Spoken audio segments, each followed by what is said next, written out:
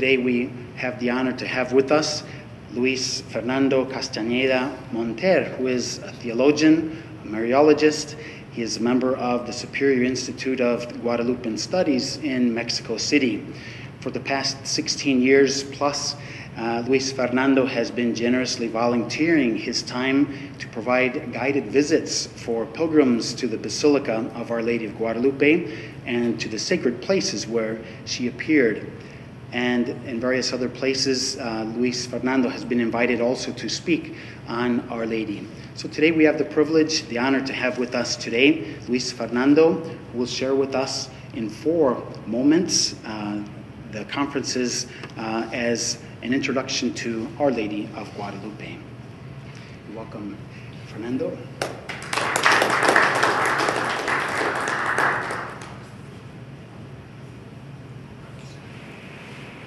The first part is the Aztecs, what they believed, what they thought, how they saw themselves and their place in the world, and how they saw the universe. The first part is the god of the sun is the greatest of all the gods. They represent this with an eagle. The sun flies on the back of an eagle, and here we see how the eyes, around the eyes, there's the sun rays. We see how the eagle is taking the sun, rises, flies in the morning, and then reaches zenith, which there is a transformation, and then starts setting it down. Their idea is that to help the sun make this journey, he has to fight. The eagle, every afternoon, meets up with a jaguar that wants to put it out. The jaguar represents darkness because of the spots on the pelt of the jaguar that represents the night sky, the stars. The spots are the stars in the night sky. The meeting of the two started a war for survival.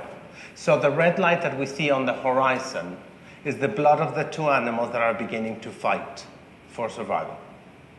However, we have to help, obviously, the eagle to win. We want the sunlight because the sun brings agriculture, makes plants grow. If the jaguar wins, life would be lost. It would end. So we have to feed constantly. They practice what is called a sympathetic magic, which means that they believe that whatever we do on earth affects directly the gods, which will then affect back to us. So it's a relationship with the gods.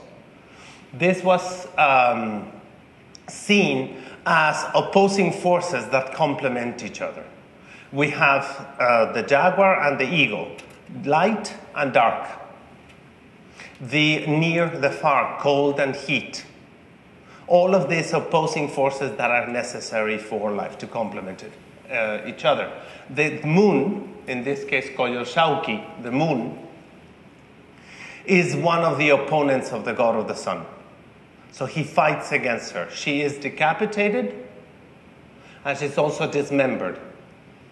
So the sun fights against his sister, Huitzilopochtli fights against Coyolxauhqui every day for supremacy, but every morning he wins. As the sun rises, the moon and the stars disappear. He chases away the other ones. The reason why she is dismembered and in pieces is because of the phases of the moon. When we see the phases of the moon, we see different parts of the moon, then that's exactly what it is. We see sometimes parts of her.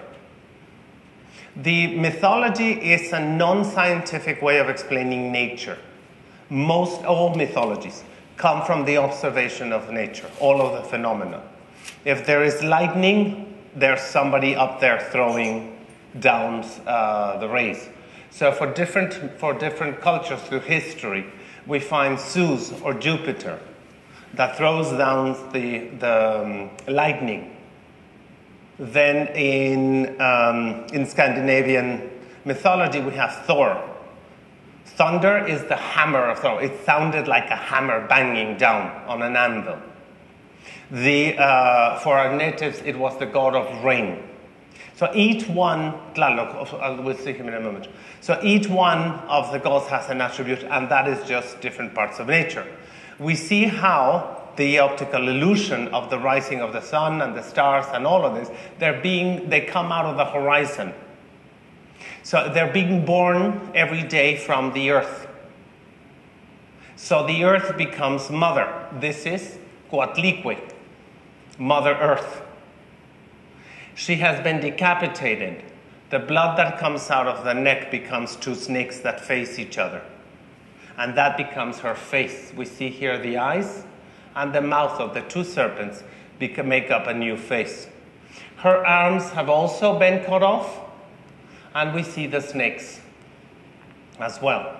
She has the legs of an eagle. She's the mother of the god of the sun. The claws of eagles for legs. And we see this snake here, the serpent, that is the umbilical cord that is feeding and nurturing the ground. Her skirt is made of snakes. So her name is Guadalupe, the one with the skirt made of snakes. Snakes for them is life. If you open up a body, you will find entrails and veins and all of it. So we're all made up of snakes inside. So snakes is life. Snakes symbolize life. They also, all mythologies divinize usually what they fear or what they require for survival. So in some places, the lion is a god. In Babylonia, in ancient cultures, in Persia, the lion is the mightiest animal, so it's a god. In India, it's usually the tiger. In this case, it's either the jaguar or the snake that has the power to kill you. So predators are usually considered to be gods because they are feared. So the rattlesnakes particularly are the ones symbolizing the life. We see here how she has a skull as the buckle of the belt. We see a belt here that is made out of two snakes. There's two snakes' heads hanging down here. So it's directly over her womb. The belt in that position and the two hanging snakes ends of the belt, that means that she's pregnant. And we see how the skull represents death. It's over her womb, so it's life. So she's the goddess of life and death. I jokingly say that, you know how mothers say, I brought you into this world, I can take you out of it? She's the first one who said it. She started it all. So it's life and death. She brings those elements. So generosity, her breasts are hanging down. She is the mother of the sun, the moon, and the stars. So all that generosity of giving life, that is the fact that she has breastfed 402 children. All of the symbols, everything they saw on her was generosity, life-giving, and goodness. Tlaloc, the god of rain, the god of hail, lightning, anything that comes from above, from the heavens, that is Tlaloc, the god of rain. We see his cloak is made out of feathers. And then it has this blue and white lines going through it.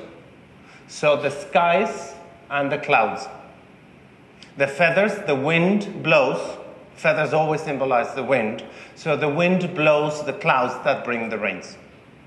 So that's why his cloak is made, the symbolism of rain. Of course, they wanted the rain to be able to survive. 5 months out of the year, there's the dry season.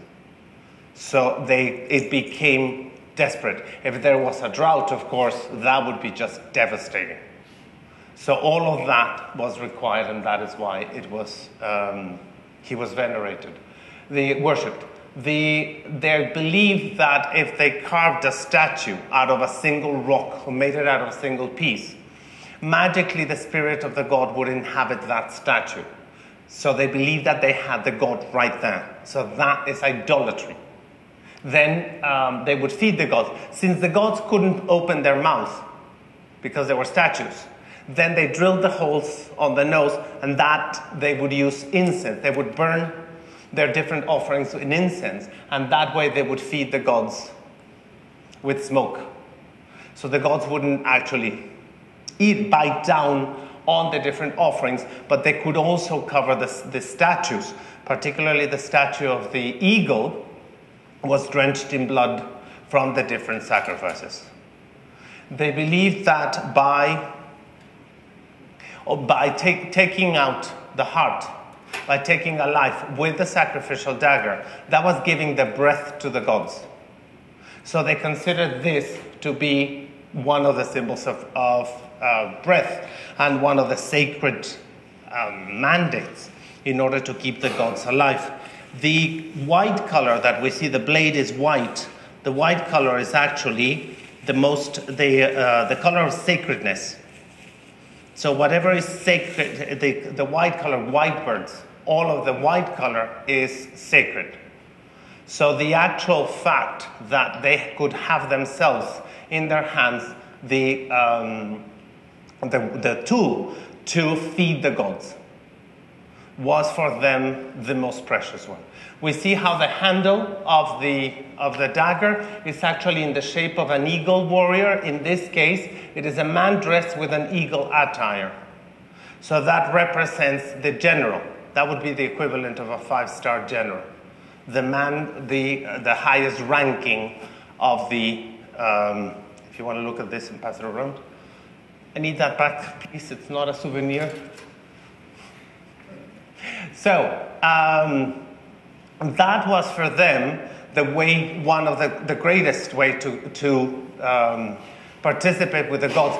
Particularly, of course, when they performed the human sacrifice, they were guaranteeing that the eagle, the sun, would have enough souls, enough warriors to be able to fight against the jaguar. So usually prisoners of war and the men who died in battle were guaranteed to go to the sun, to go to the eagle in order to help combat with the jaguar. We see here the sun god, the very center of the sunstone, what you know as the Aztec calendar. It's the stone of the sun. And we have the sun god here. You see he's sticking out his tongue. His tongue is actually a dagger, a sacrificial dagger. So that is exactly what they're doing when they're taking the hearts. Their concept of the universe of the world is that the earth is flat. The path of the sun divides the earth in half. That is that the rising of the sun is the most important place in the universe, in their cosmos. The path of the sun, and then the path of the wind. The winds blow from the north in Mexico, particularly Mexico City. This is Aztec that I'm showing you. So they blow from the north. So the winds bring the clouds and the rains. So this is wind and water.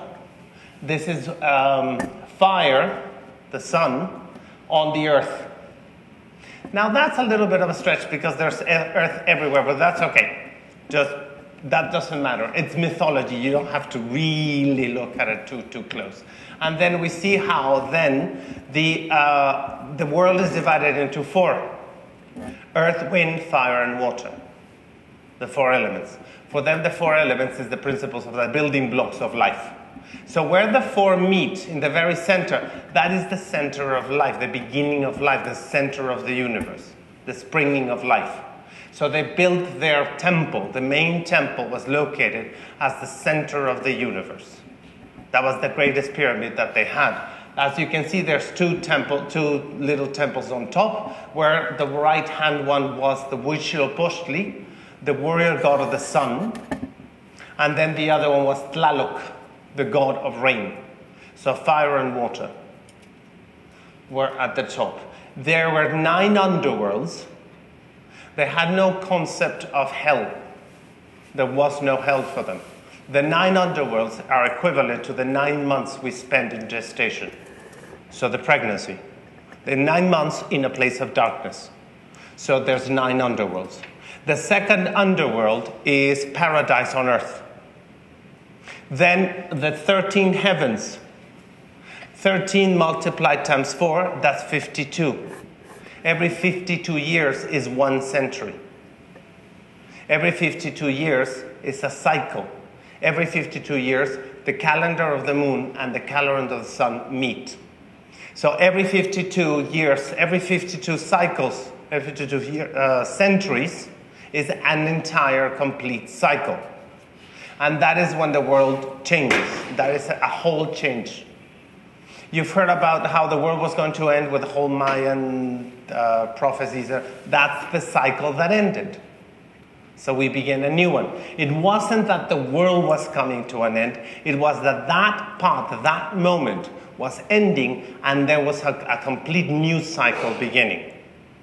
There's a new era for the sex, a new sun beginning. So they had change was constant for them, and that was normal. Every year we get wet and dry. Life begins, life dies. So those cycles are constant, and that is no cycle is ever final. They knew that the world was coming to an end, and what they were going to do, what they were doing, was actually postponing that end. All of the rituals, everything they did to feed the gods was to postpone the final end. So they needed to continue those rituals. Their idea of hell was that if you stubbed your toe, if you had an ingrown toenail, if you got an infection, if you had a toothache, if you were bedridden, if you broke a bone, if their crops failed, if there was a drought, and then diseases break out, all of that was punishment by the gods. So the gods weren't merciful. They wouldn't forgive you. Anything you did was actually punished. So they feared the gods to a point. And they were constantly trying to continually feeding and appeasing the gods so that they would know bad things would happen. But they believed that it didn't matter so much how you lived your life, but how you died, because you were paying for whatever you did during life and how you died. Depending on how you died is the god that was taking your soul. So if you died by drowning, then you go to Tlaloc, the god of rain, and you get to play with water for all eternity. And that is the paradise on earth, the place of the god Tlaloc. They believed that the invisible connection between the heavens and the earth and the underworlds was through an invisible snake. So the snakes become the connection and the life-giving. We see the snakes are actually depicted at the very base of the main temple that they consider to be the center of the world. The wars, they had wars that were prearranged, the flower wars. Flowers were considered to be the happiness of the gods, the hearts of the gods. They had a deep root. Things needed to be deep-rooted in order to have life. The root that the family has, the ancestors, the root that history has. All of these roots are the ones that will spring life. So roots are very important, and flowers are the happiness of the gods. When all is good, when everything is correct, then we get the flowers. They call them flower wars because they were prearranged wars when the Aztec Empire could not expand anymore. As they expanded, they reached a limit where they couldn't expand.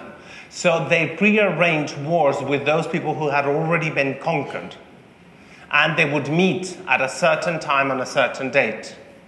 Then the high priest would stand on the side and watch everybody battling. When they had enough prisoners of war, he would raise his arms and everyone would stop fighting. And then everyone went home with their prisoners of war, kept them for an entire year, and then give them up for sacrifice. So they would take the prisoner as their own family. They would actually end up living with them for a whole year as family. And when the man who had captured the prisoner would hand him over to the high priest would receive him as his child. So a father was giving another father his child. It was the precious gift, because that person would then go on to feed the gods and would give his life for the gods and for everyone else, for the perpetuation of life. So a few of them more than a few, did not like this. Not everyone was in favor of what the Aztecs were doing with this prearranged wars, with the flower wars. There were two types of sacrifice. There was the gladiator sacrifice and there was the altar sacrifice. This is the altar for the altar sacrifice. We see two snakes in the horizontal. So we have earth and water. The snake represents the earth because it has no legs and crawls.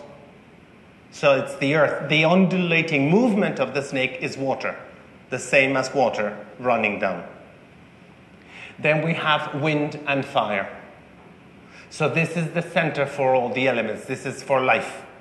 They would place the person here to be sacrificed. The person would be drugged with hallucinogens, either peyote, marijuana, magic mushrooms, some kind of hallucinogen, so that he would feel nothing. He wouldn't even know where he was standing most of the time. He would feel absolutely nothing when they were extracting the heart. I know this is a little gruesome, I understand, but that was part. They were willing to give their life for God and for everyone else for life. They were willing to go as far as giving their own children to the gods. They believed that the soul resided in the skull. So you can live without a limb, but you can't live without your head. So the soul must be inside the head. So they reserved the skulls of those who were sacrificed, and they would have them for the god Huitzilopochtli. And that was the symbol of their great love for the gods. And we see here the snakes giving life.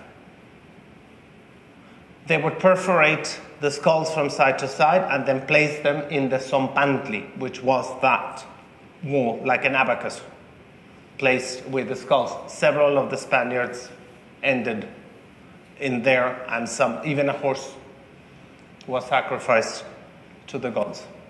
So by their belief, the center of Tenochtitlan, the Aztec city, was the center of the universe, and this is where they had to continue doing the rituals for the preservation of the universe. We see the sacrificial dagger, as I showed you. The white dagger is the sacred, and the red in the front, that symbolizes the offerings.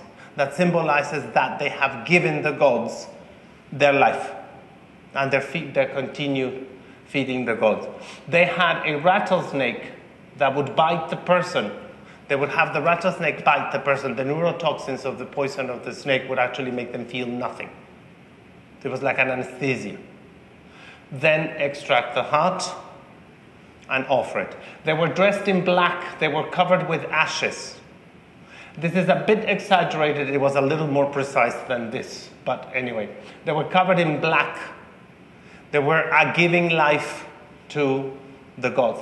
The god, particularly the god Quetzalcoatl, was symbolized by the black color. We see the gladiator sacrifice, that this person who was captured in war, he would have to battle. He had to die fighting in order to win the place with the sun, to continue fighting alongside the sun. There, every 52 years, they would add on a new layer to the main temple, to the pyramid. They believe that in the place where the mountains are, it is a place where the underworlds push up to meet the heavens. So the top of a mountain, the top of a hill, is the place where the heavens and the earth meet. That is where you encounter the gods. Every 52 years, they would add on a whole new facade to the temple. And then every time there was a new emperor, they would add only the new steps. And he would continue to increase the empire and establish that the cult of Quetzalcoatl, continue with the rituals, the perpetuation of life. This is the mythology for all of them. Every single group of Native Americans practiced human sacrifice. and in a belief that this was the only way to perpetuate the gods and life. Now, Spain, Europe in general. The belief in Europe was also that the earth was flat. And it ended on the oceans. There was actually the edge of the world.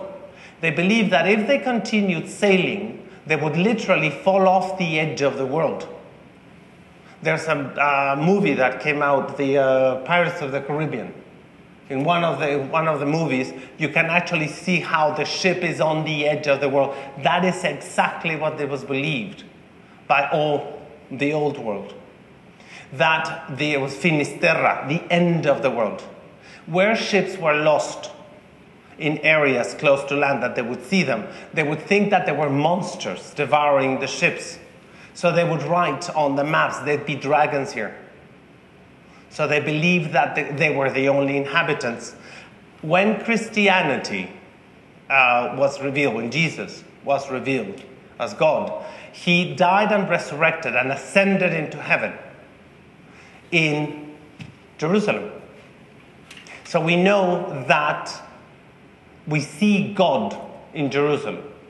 Now, in Genesis, we have that man is created in the image and likeness of God. He is placed on earth by God. So, if we're created in the image and likeness of God, then the world is created in the image and likeness of heaven. For God resides in the heavens. So, with Jerusalem as the center, we have Asia, Europe, and Africa. Father, Son, and Holy Ghost. It's a Trinitarian world. It works perfectly, right? Then they discover America. That's sort of a little glitch in the theological situation. There is no fourth person in the Trinity. So how do we deal with this? When they started communicating with the natives, they would ask them, who created you? Who gave you life? Who's your God giver of life? And they answered, the snake. Quetzalcoatl, the feather serpent. So, we go back to Genesis. The snake is the devil that takes the shape of the snake in order to bring the downfall of mankind. However, these people were doing human sacrifices. They were doing ritual cannibalism. They were eating the flesh of those who were sacrificed. They would eat a small piece so that they had communion with the gods. But they would give their own children for the sacrifices, men, women, children, elderly. The father of the child would not participate in the banquet, in the eating of the flesh, but everyone else did. So these people must have been possessed. But then they thought, if the devil created them, if they are the children of the serpent, then they have no soul. They're not human. Because the soul is a divine gift. So the devil cannot give a soul. So these are not human. And they're worse than animals, because if we look at Genesis in creation, God creates the animals on the earth, and he sees that they are good. So these people, or these beings, who are created by the devil, then they're worse than the animals. And they are evil. So they are to be destroyed. So they start conquering. Hernán Cortés leaves Cuba, arrives in the Yucatan Peninsula, meets with the Mayans, touches land in several places, and then makes his way all the way through the Gulf of Mexico into Veracruz. From Veracruz, he drives inland all the way up to Tenochtitlan, Mexico City, the seat of the Aztec Empire. There were a lot of things that happened just before the arrival of the Spanish. There were several, but I'm going to touch only on one. The sighting of Halley's Comet. For the natives, in this case the Aztecs, a comet meant the end of an era. And then we begin a new one. But it's the end of an era. It would be the end of their life as they knew it. So this is one of those fatalistic times. There is something new but unknown. So they see Halley's Comet, the Aztec emperor, who was himself once a priest, a high priest. He sees Halley's Comet, and then he gets word that there's white men coming inland on these animals that they had never seen, the horses. So this is all completely new to them. He sends some envoys to speak to this man. He thinks that it is the god Quetzalcoatl returning. I'll touch on that in a moment. From the Orient. So he sends gifts, different gifts. One of the things that he offers is gold, and sends word to Hernán Cortés that he need not stay, that he thinks it's Quetzalcoatl, so everything is all right. The emperor is actually keeping the throne that was originally belonging to Quetzalcoatl. So he was on a borrowed throne. So when Quetzalcoatl would arrive, then he was going to be dethroned. So he sends the gifts and tells him everything is well, everything is good. We are keeping all of your teachings. We're doing all of the rituals. Go home. You come back some other time. Then, which of course does not work. Quetzalcoatl is part myth, part history. Quetzalcoatl was a white man. No one knows exactly where he came from.